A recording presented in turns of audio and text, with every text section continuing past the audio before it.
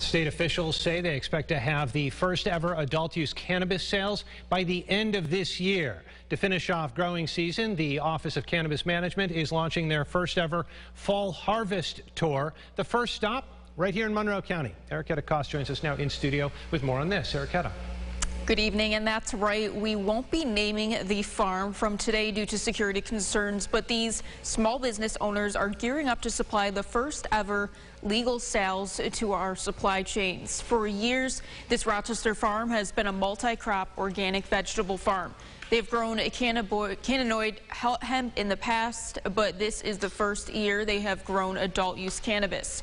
It's one example of a small business eager to share the fruits of their labor soon in local supply chains and eventually legal cannabis sales.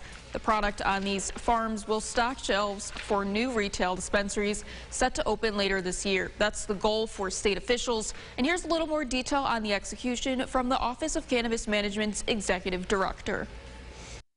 This product being grown has to go through the rest of the supply chain. There are processors that we've now started to license that are coming online that'll be buying this product, processing it into additional products, and then at the end of the chain, dispensaries that'll be opened up across the state to sell this directly to consumers.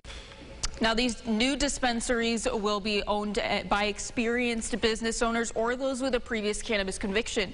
Nearly 1,000 businesses have applied for up to 150 of these initial dispensary licenses to be available in the near future. Reporting, Ericketta Koss, News 8.